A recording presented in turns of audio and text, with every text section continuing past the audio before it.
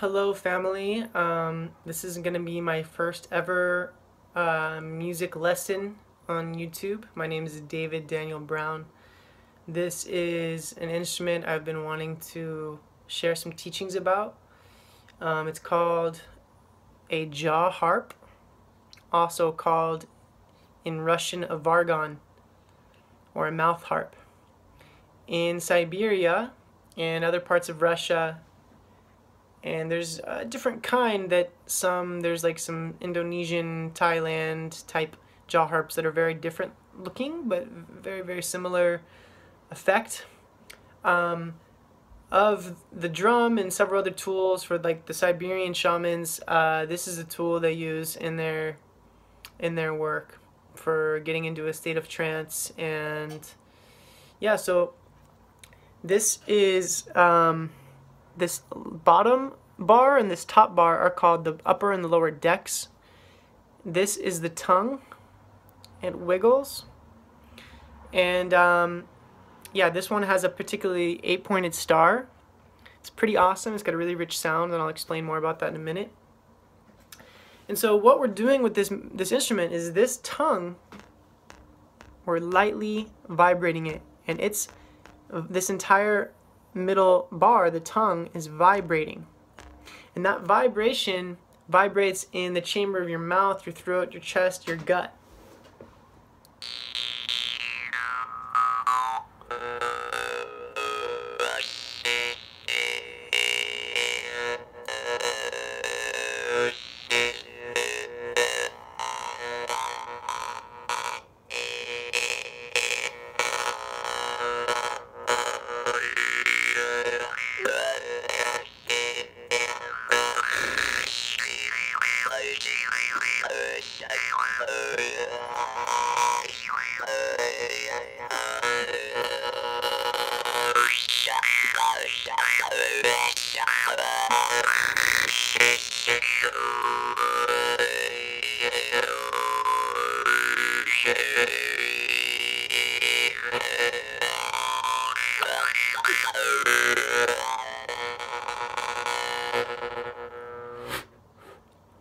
So before I open up another big channel, because sometimes it just wants to play itself, what you need to know about this instrument and how to play it is relatively simple. The main rhythm, there's like several layers of things coming together that can create basically an infinite variety of rhythm, and I'll explain how in a minute. So the main rhythm, before I even get to that, these upper and lower decks, so this is the protocols for how to play this instrument. This upper and this lower deck are going to go against your teeth. Your teeth are not biting it. It's literally going against your teeth like so. So, okay, not over here, not over here, not like that. So, without your lips touching it, it sounds like this.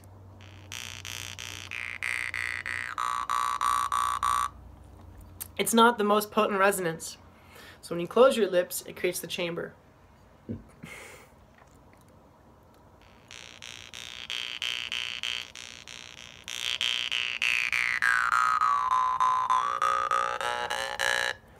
These two fingers, the middle finger and the pointer finger, are holding the upper and the lower deck against the teeth, as you can see. So these two fingers are pulling these vibrating upper and lower decks against the teeth. And then the thumb is about there. And the fingers are there. Okay, so that's how you hold it.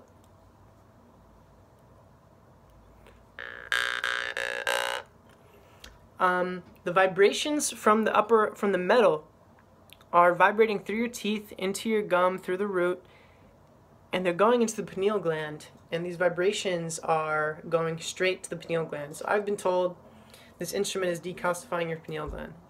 I've also been told that this instrument is an extraterrestrial download. I mean, religion might be an extraterrestrial download. It's hard to explain much about how that might be the case, but nonetheless, this is the channel.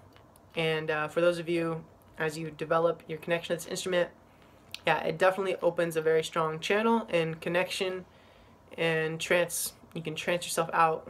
It's a very good meditation. So anyways, we're holding it against the teeth and we have a regular rhythm going. 1, 2, 1, 2. 1, 2, 1, 2. So the first thing you can do is you can, without using your voice box, you can change your tongue inside your mouth from the different vowels, like A, E, I, O, U.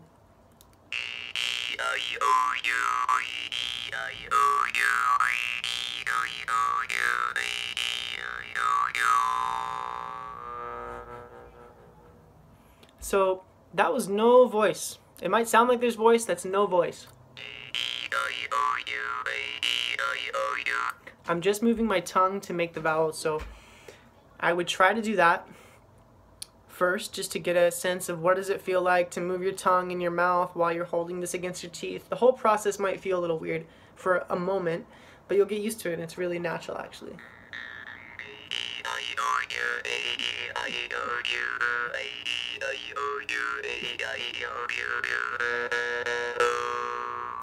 Okay, so then you also have your breath. You could do a simple exhale inhale pattern that goes like this.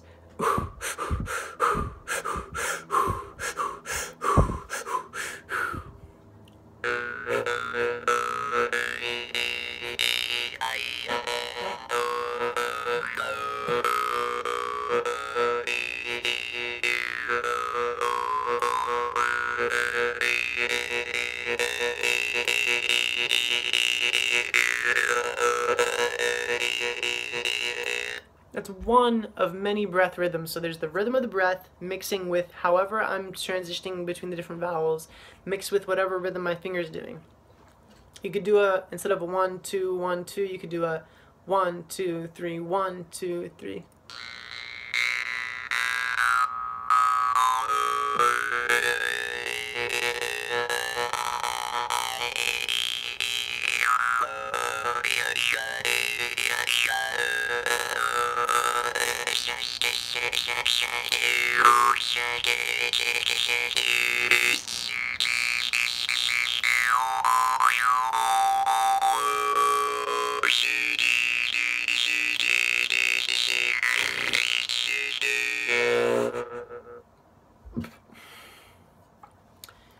Part of that I was using my breath, part of that I was not. This is no breath. No inhale, exhale.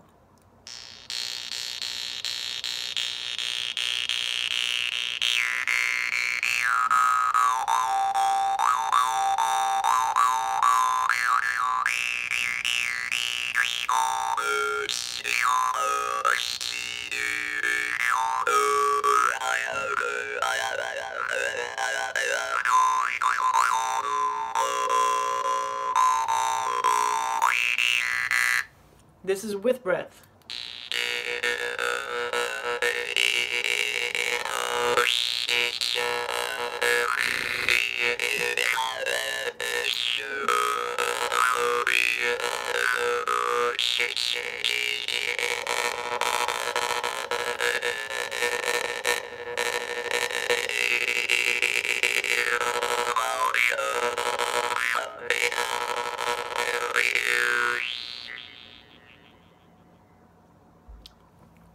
Okay, so again, you combine whatever you're doing here on the tongue, whichever rhythm, which again I'm using my pointer finger.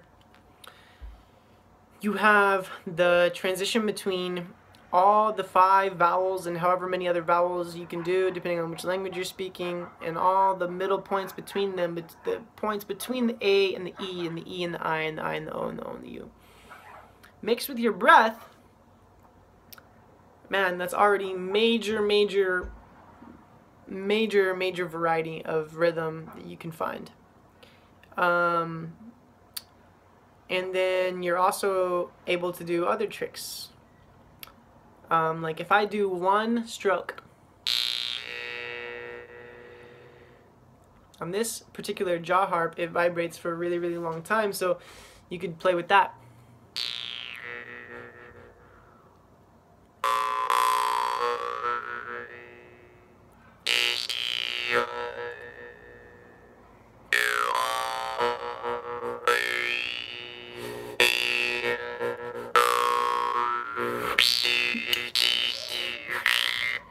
You can do the tongue flutter.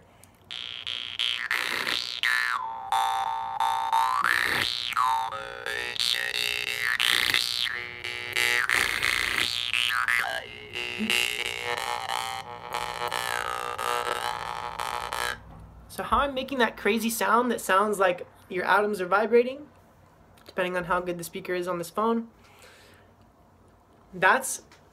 it's always good to sit playing upright. You can't really see my whole body, but like I'm sitting relatively upright when I play this instrument.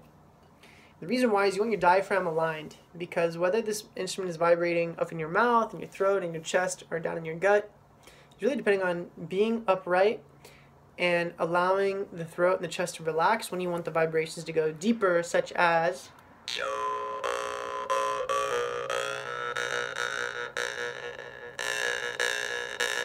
also the breath work. There's this one where you go like kind of like a dog panting.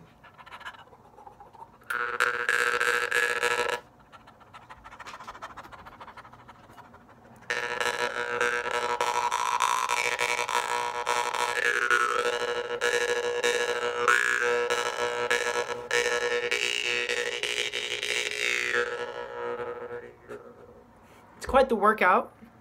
It definitely gets your solar plexus and your lower abdomen working out. It's not quite a breath of fire, but it is beautiful pumping of energy through the gut, through the solar plexus.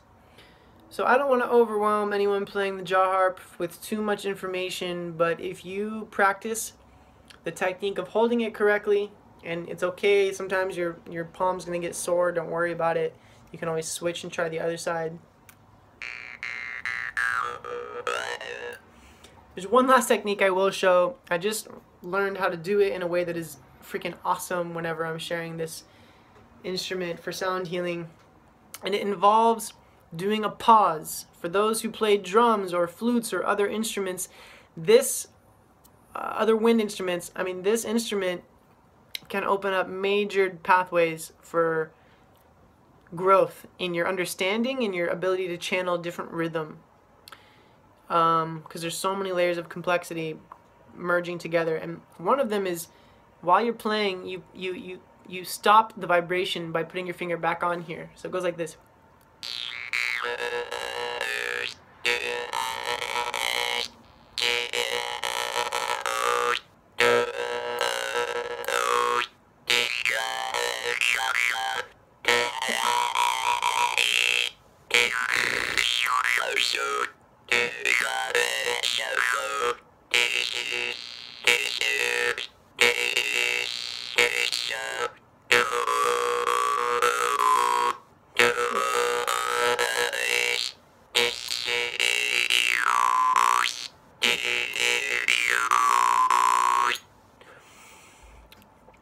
So anyways, that is a really cool technique. It's always nice to have a pause to bring in emptiness. It's easy on these to just get lost in the rhythm. But having some spaciousness, I like to do that in my drumming too. So again, these instruments typically come with a case. This is my first time doing this, so there's probably a lot of things I missed, including like how to care for this. I like to wipe it off when I'm done. Be mindful of not stroking it too hard because it can strike your lip and make your lip bleed. It can hit your teeth. You don't want that to happen. It's not the end of the world. I've never chipped a tooth or anything like that.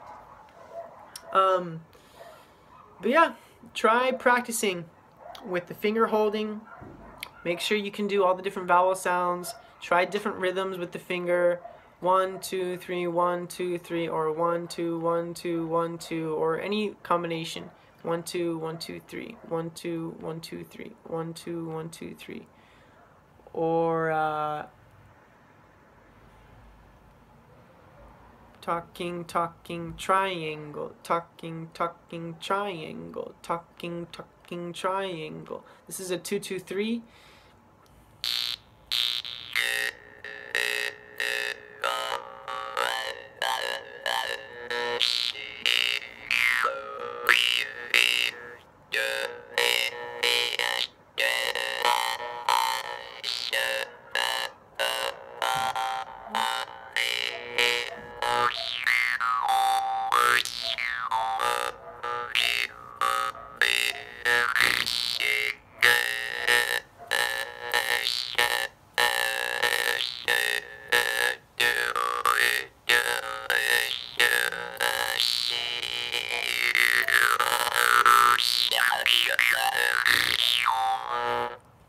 And since we're going, and I know people don't probably usually like long videos like this,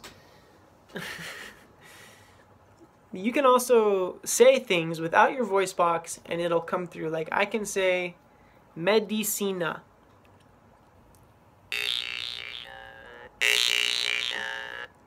curandera.